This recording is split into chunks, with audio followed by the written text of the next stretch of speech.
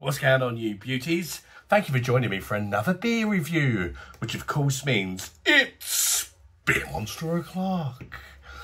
So today I'm going to be reviewing a Pilsner by Hertog Jan Brewery. It's a Dutch Pilsner, this one. Hertog Jan are actually owned by AB InBev, which is a slight worry. Hopefully they ain't mess about with the beer. It's a 5.7% Pilsner, so it's got a big pair of balls, this one. It's strong for a Pilsner. And you don't really hear much like in the way of Dutch Pilsners, do you? So I'm looking forward to giving this a try. I've also got a keg on the Perfectdraft that I've ordered, which is not here yet. So that'll be coming up within the next week or two, after my operation probably. Yeah, I got this from Paul and Michelle from Rate My Beer. They kindly dropped me off a couple of cans of this when they sent me their new beer, the Yagadoo. Yeah, they gave me a couple of cans of this as well. So I'm going to review one there on its own, and I might compare the other one to the Perfectdraft version when it arrives and see how much difference there is between the canned version and the Perfectdraft version, you know. Just another sort of video, comparison video out there to do. I like doing any old comparison videos. Yeah, let's crack it open and see what it's all about. 330ml can. As I said, I don't know the price on this because it was a gift. It'd be a bit rude to ask, wouldn't it? But yeah, it is Dutch brewed and all that, so... And then they even gave me a little Hertog Jan Grand Pilsner glass to drink it out of, which is very nice of them. Little half-pint glass. There we go. Here's a little close-up look of the beverage. As you can see, we've got decent levels of carbonation going out of the glass. Fairly big bubbles, though. White head, foamy white head. Let's check out the aromas of Hertog Jan Grand Pilsner, the old Dutch Pilsner.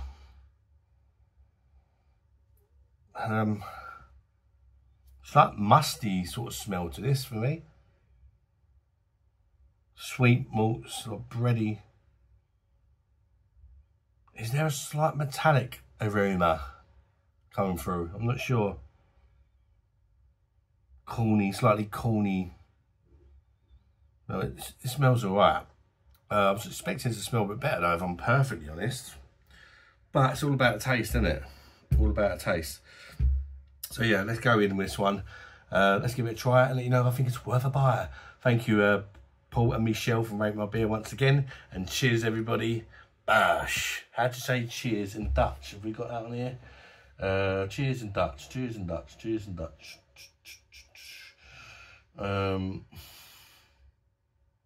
It's Prost. Prost, same as German, isn't it? So Prost if you are from the Netherlands or Holland. I don't know what you guys prefer to be known as now. Anyway, let's chuck it down the neck.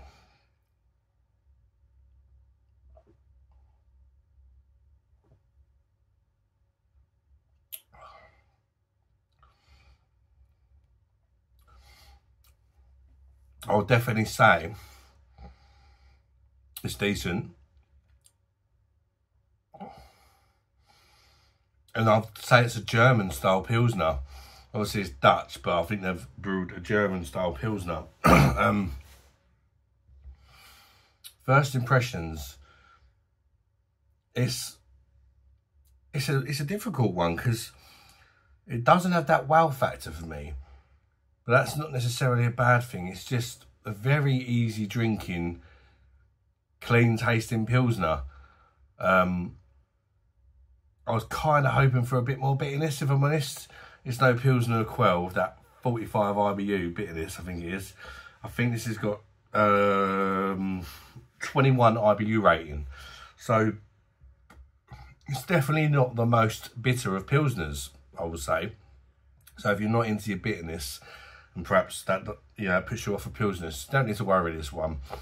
You've got nice, sort of sweet, bready-like malts, with a slight sourness as well coming from their malts to me initially. It's like giving a decent backbone to the beer.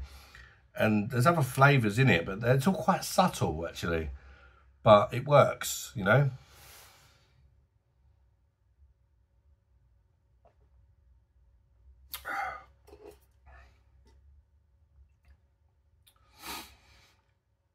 A little bit of spice just before that bitterness. Just a touch, it's not much. and a little citrus kick as well. That sort of blends with the spice, and then you get the bitterness that comes in. So 21 IBUs. It's not all that strong, but it does a good job of just cutting through the sweetness out of them malts and balances the beer off nicely. I would have preferred a bit more bitterness, but that's just what I like. But it's a decent solid beer. There's a bit of a crisp dryness going on as well near the end. Just dries your mouth out a bit and leaves you sort of salivating to get in there again. Being 5.7%, I was expecting it to have maybe a little bit more about it, if I'm honest. It doesn't drink like a 5.7% Pilsner, that's for sure. You can drink it just the same way. It's actually probably easier to drink than Pilsner Quell, which is 4.4%, because that's got a big bitterness on the end, isn't it? So, yeah, it's incredibly easy drinking for 5.7, which, dare say, when you get the old Perfect Draft, once you've swallowed a few pints of it, it'll probably catch up with you and it'll do the job, you know, without you having to consume too much liquid, so to speak. It's decent. I'm hoping it's going to be a bit better on the Perfect Draft, if I'm honest. I think it's definitely going to benefit from that Perfect Draft sort of mouthfeel and that, you know, because it's a little bit thin.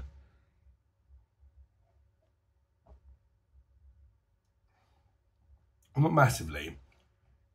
I'd say sort of medium level, like, feel to the carbonation. I mean, as far as Dutch Pilsner goes, there's not many. This is probably the best Dutch Pilsner I've tried, but it's not the best Pilsner I've tried. But it is decent. It's got that Pilsner bite, but it's more of a kind of aftertaste. It's not, I would prefer a bit more of a bite.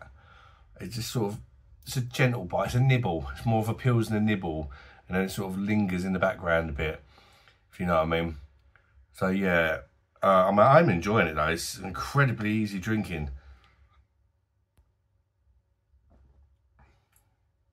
I'm not really getting none of that alcohol.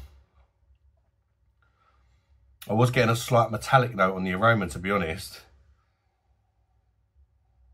but I'm not really picking it up on the taste, thankfully. That's a good thing, isn't it? Yeah, let me know if you've tried this one, guys. If you've tried it on the Perfect Draft, let me know your thoughts on this beer. Or perhaps you just tried to have a can. Or is it better on the Perfect Draft if you've tried it? What's your opinions or thoughts on this beer? But yeah, I'm going to say it's a solid enough beer. It's just not quite wowed me as much as I was hoping. You know, I love Pilsner. 5.7% Pilsner. The nipples were tingling at the thought and the expectation of what that might be like. And I'm a little bit underwhelmed, but not disappointed. It's just, in some ways, it's positive in a way, because it is kind of somewhat simple, but really easy to drink, which is good. But I just wanted a bit more from the bitterness, a bit more of a bite. But it's just a super easy drinking beer that could get you into trouble for that reason. Score-wise out of 10.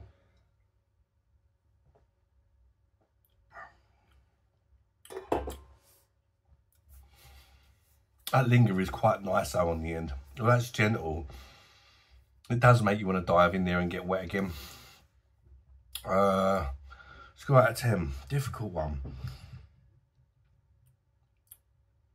It's difficult because I am disappointed in some regards, but it is a really easy drinking, clean tasting Pilsner.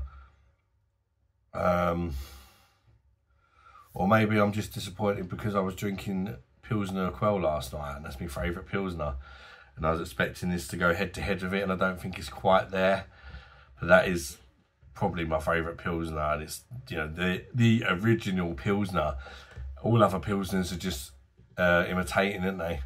So won't the real... No, there's a song in that in there. Yeah, I'm going to give it an 8 out of 10. I've got to be honest. 8 out of 10, I like it. I'm looking forward to trying the Perfect Draft, and hopefully that extra body, and perhaps might even get more flavour out of it as well.